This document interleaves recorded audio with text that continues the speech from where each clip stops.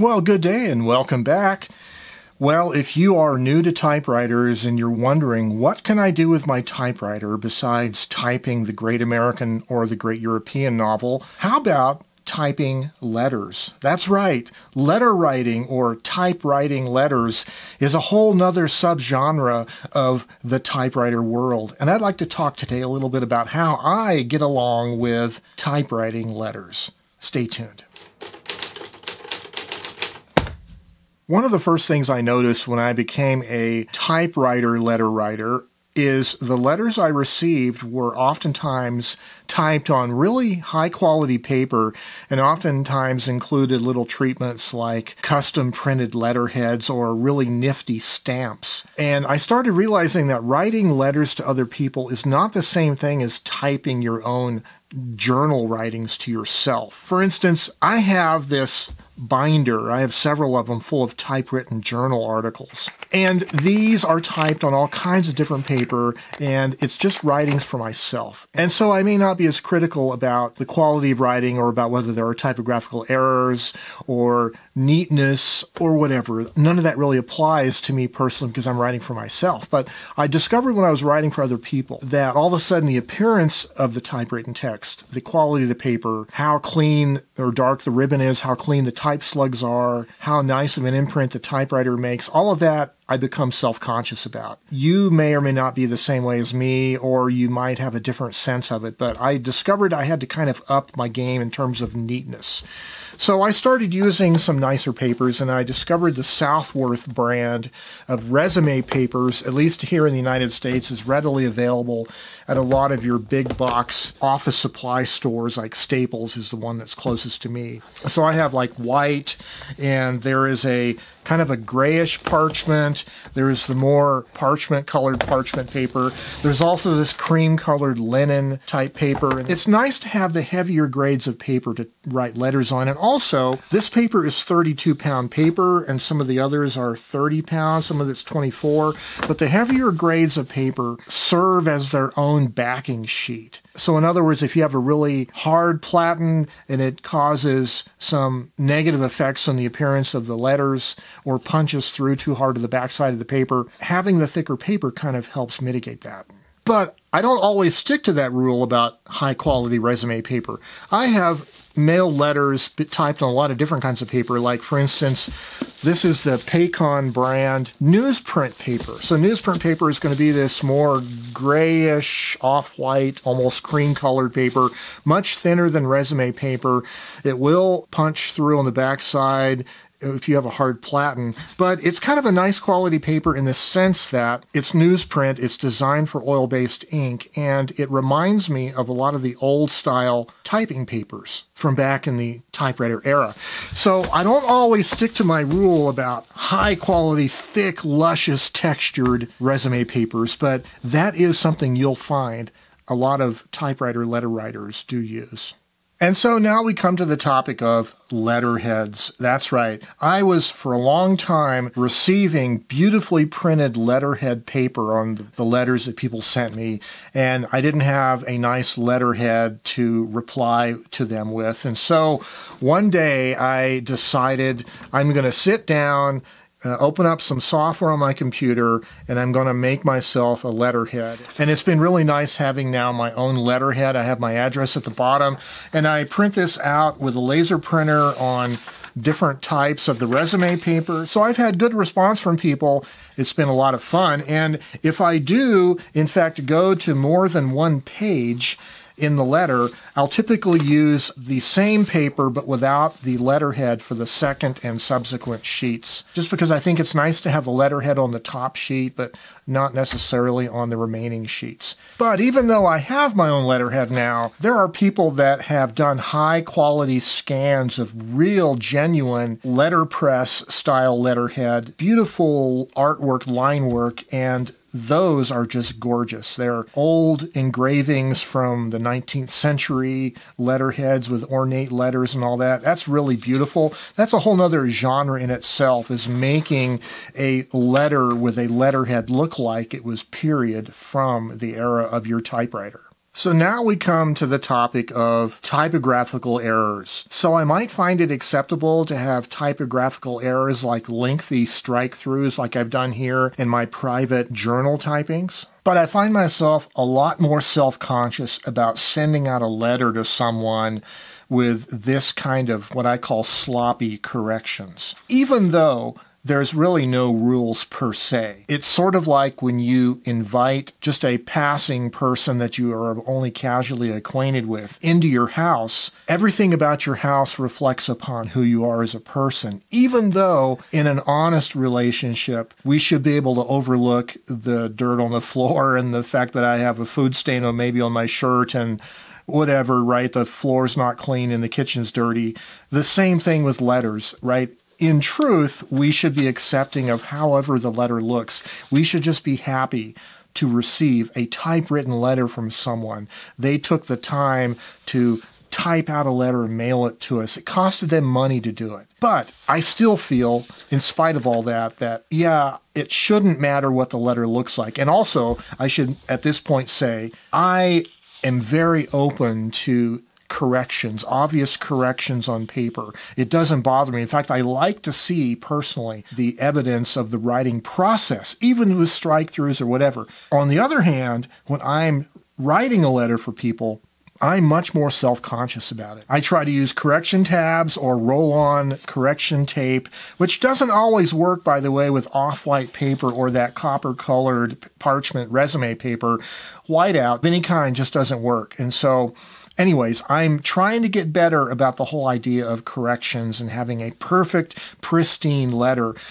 I know some of the people out there who've sent me letters, they type a rough draft and then they type a final draft without any errors. They go to the trouble of retyping. That tells me that there's people out there who really are serious about putting out error-free letters. And I'm just wanting to make you aware that if you're the kind of a person who doesn't want to do that or feels that a letter of any kind should be acceptable, just be aware there are people out there who want a perfect letter. I'm always self-conscious about it myself, even though when I try to make corrections, oftentimes it looks worse than just leaving it the way it was or striking it out anyways. As like I say, especially on the copper-colored paper, you really can't do anything but strike it out or ignore it.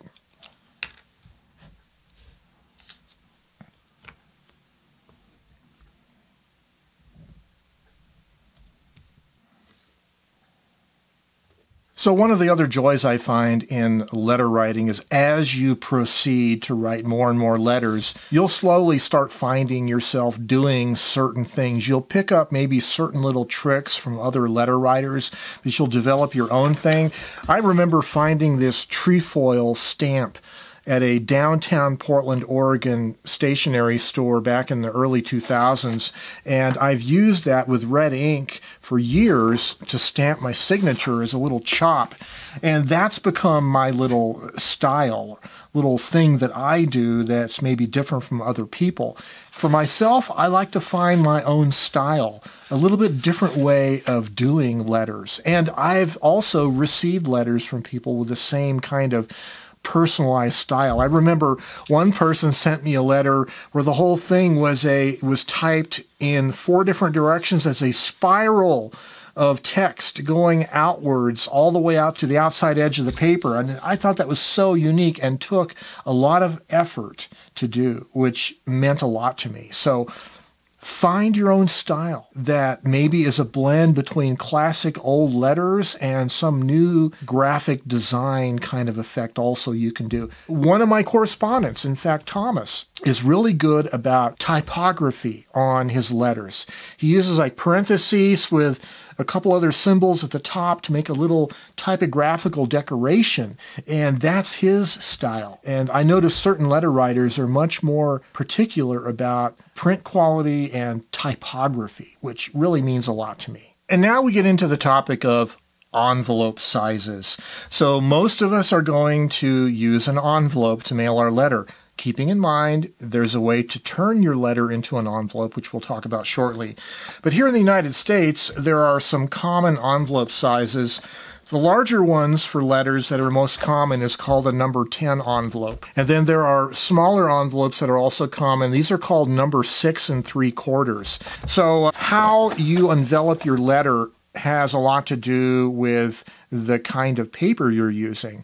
The thicker kinds of resume papers I find work better folded in a more conventional 3 folds or 2 folds in a larger envelope. Whereas if you're using thinner paper, you can get away with folding a full letter size sheet into a smaller envelope.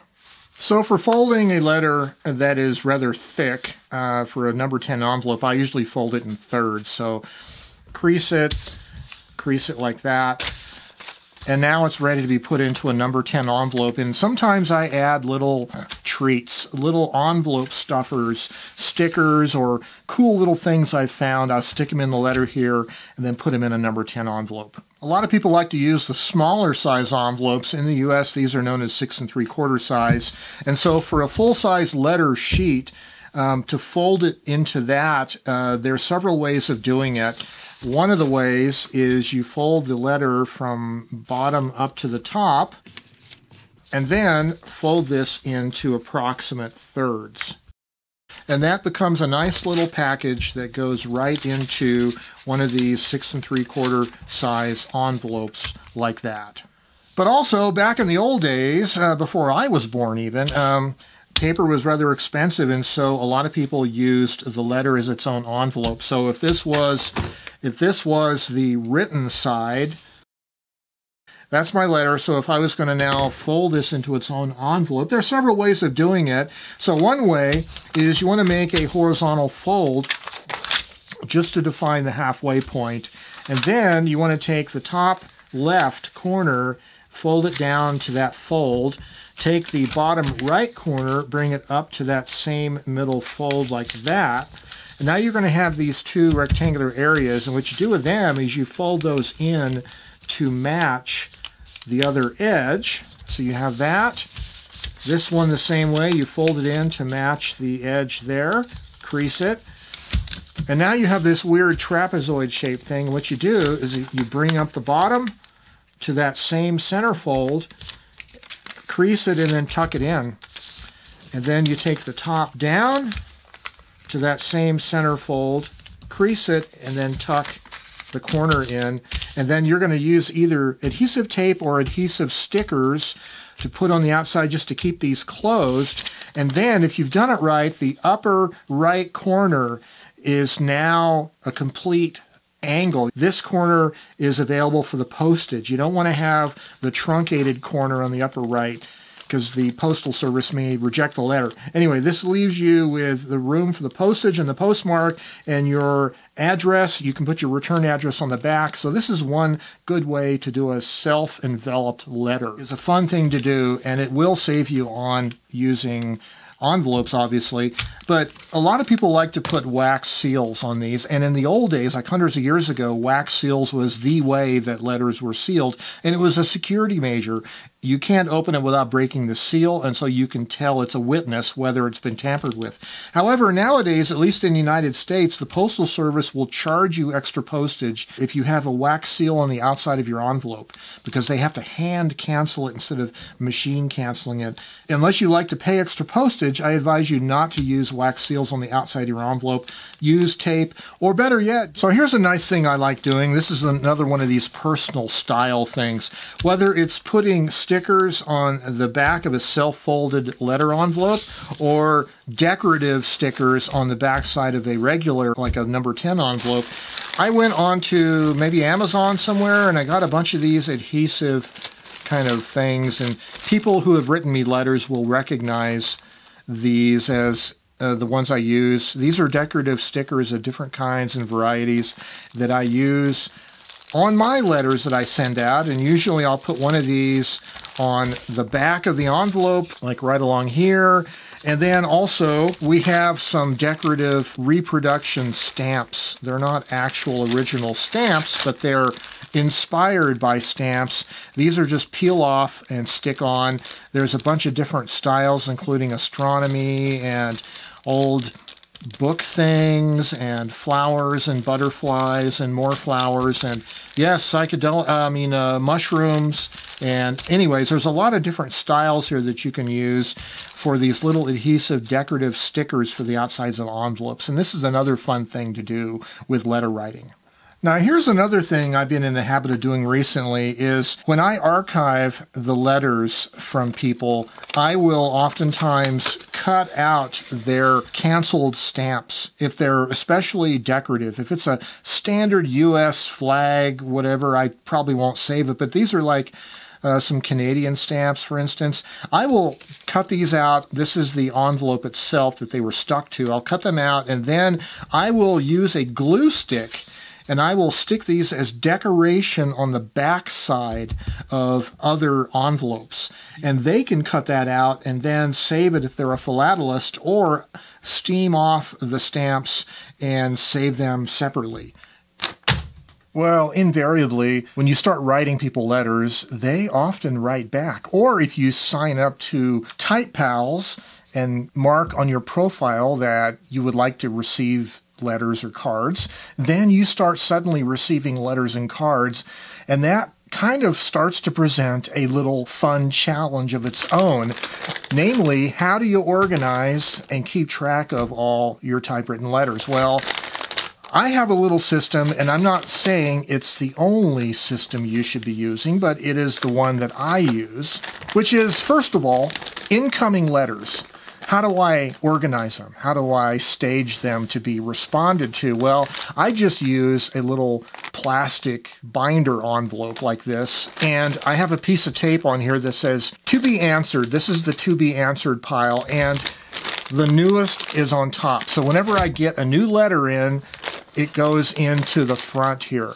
And so when I'm ready to write a response, to write another letter, I reach into the back of the pile. That also reminds me, I date stamp my cards and letters and envelopes when I get them also. So having a date stamp is a really good idea. I stamp both the outside of the envelope and the letter itself. On the letter, typically in the upper right corner.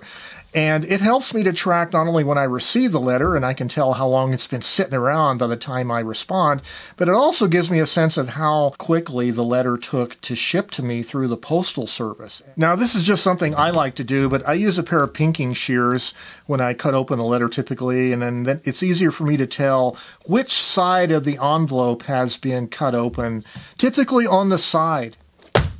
Well, as you write more letters and receive more letters, you're eventually going to have to figure out how to deal with the stack of letters that you've received. And what I started doing initially was putting them in a kind of an envelope like that, but they got to be out of hand. Then you put a rubber band around it, and then it gets bigger. Well, what I finally did is I got one of these 3-ring binders and some alphabetized A through Z, A through Z for us Canadian friends, divider tabs, and then I just alphabetize everybody's letters by their last name, 3-hole punch them, and put them in the binder here. And so that has kind of worked for me, and eventually now I'm outgrowing the one binder. I'm going to have to start using another binder. But other people will have a file cabinet, 3-4 drawer file cabinet, and they'll start putting all the letters in, and or banker's boxes, right? Those kind of document boxes, maybe just store all the letters by alphabetical order, and then you might have to put them up in the attic or in the basement or whatever, so you can go dig them out and refer to them when you find another letter from a correspondent and you want to refer back to a previous letter, which is always helpful to do. That's why it's nice to archive letters. But if you are a regular typewriter correspondent, you will have to deal with the issue of what to do with all the letters that you receive. So keeping good track of who you've written letters to can be challenging. Generally, you know who you received a letter from because you're saving their letters, but I have a little booklet. I make these handmade staple-bound books, and I just write in there the name of the person, whether it was a letter or postcard, and the date that I mailed it. So I have a chronological list of everybody's letters that I've sent. And so I can think back to myself, you know, if I look through my binder of letters waiting to be written, and I'll say, when did I last write that guy? I can go look in this book here and say, oh, way back then. So that's one thing to do. So then the other thing to do, I showed you earlier my 3-ring binder, alphabetical dividers, how I archive letters. And what I do for that is I will take their envelope and I will cut their return address off the envelope and I will glue it with a glue stick onto the front side of their letter. So I don't actually save their envelope. I do cut off the stamps, as I said earlier, if they're decorative. I may have a record of their previous address somewhere, but maybe they've changed addresses. So this is a way that you always take their latest address, cut it out, glue stick it to their letter. It's stamped with the date that I received the letter, right? And it's written the date that I wrote back to them on the letter, and then I have their return address glued to the letter, so that one letter stuck in my binder has all the information I need about when I received the letter, when I wrote back, and what their current return address is. So it's good to do that because people do move around. You don't want to lose touch of where they're living. But if you're using regular envelopes to typewrite addresses on, first of all, the smaller size envelopes, you can generally use any kind of a typewriter. But I find for the number 10 envelopes, not every typewriter will fit a number 10 envelope. So I find that the Royal Mercury is a surprisingly good little typewriter for addressing number 10 envelopes. It's a small typewriter, but if you move the left margin all the way out to the far left, then it'll take a number 10 envelope. It's wide enough for it, which is really nice. So I like to open up the flap of the envelope like that when I thread it in. That way there's a little bit less thickness of paper to deal with. Then I can start on the very left with the return address here. This is a pica-sized typeface, so out to about 47 on the paper scale is a good place to begin the recipient's address right there, about halfway down. On the other hand, a medium-sized portable like this Optima Super, a lot of the European typewriters won't take number 10 envelopes because they were designed for the European letter size letters. So in this case, you can't quite fit a number 10 envelope in there. With the letter guide all the way to the left, the paper bale is just a little bit too thin. So the smaller Royal Mercury ends up being better than this otherwise superior Optima typewriter. So you do have to look at the width of the typewriter carriage as to whether it'll take a number 10 envelope. Otherwise, you can use the smaller envelopes as I indicated, but those are better suited for thinner weights of paper because you have to do more folds on the paper to get them in the smaller envelopes. So one of the things I really like about letter writing is you become friends with a lot of people that you otherwise wouldn't become friends with. This is my friend Bill, and he's always giving me some kind of a title in the address line of the letter.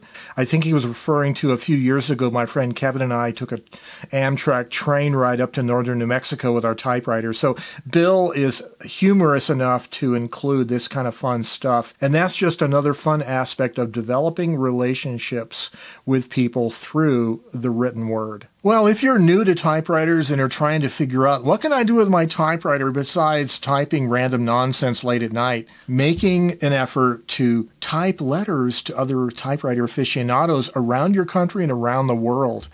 And what better way to do that than to get onto typepals.com website and sign up to TypePals, become a member, and then once you become a member, you can put into your profile, check the box saying, yes, I want to receive cards and letters. And then other people will be able to see your postal address as a member, other members, and they will write you and you can write them. So that's a great way to develop new relationships with other typewriter people around the country and around the world. What a great thing to do with your typewriter. And personally for me, letter writing has been a very fulfilling thing to do with my typewriters. It keeps me sharp. It keeps me focused.